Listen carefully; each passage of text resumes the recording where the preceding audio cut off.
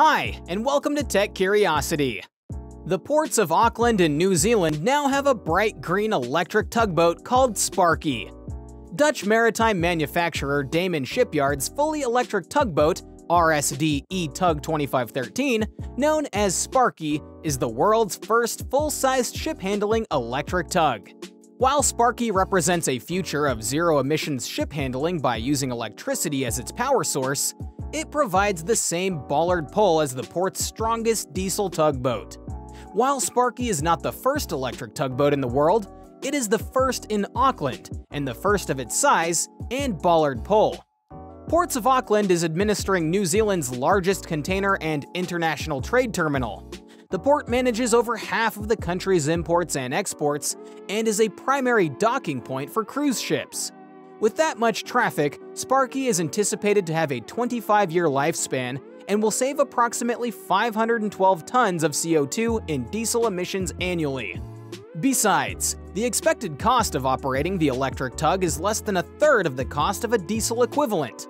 Ports of Auckland is working to become emissions-free by 2040, and this is no small task considering the waterway moves nearly 1 million 20-foot containers of exports and imports each year. Ports of Auckland purchased the fully electric tugboat as a part of the port's plan to become emissions-free by 2040. Sparky is the first e-tug of its type in the world and was a truly innovative project for us, Ports of Auckland CEO Roger Gray said. Her arrival marks a big step towards the port's decarbonization of operations and towards our long-term emissions reduction goals, he added.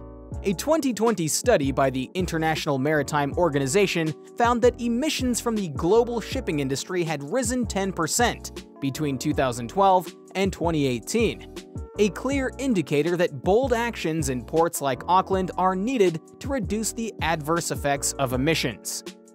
Sparky will be powered by the Ikandia E-Tug energy storage system based on the Toshiba SCI BTM LTO cells. Sparky is powered by 80 battery racks housing 2,240 batteries, totaling 2,784 kilowatt-hours of power on board. With their excellent safety rating, supercharging capability, long lifespan, and relatively light weight, the LTO batteries will allow Sparky to push and pull up to 80 tons of freight on a single charge for at least 30 minutes, and recharge in just 2 hours. This e-tug will be a significant player in Ports of Auckland's zero-emission target. Hope you liked this video. If so, don't forget to subscribe for more content in the tech world. See you in the next one!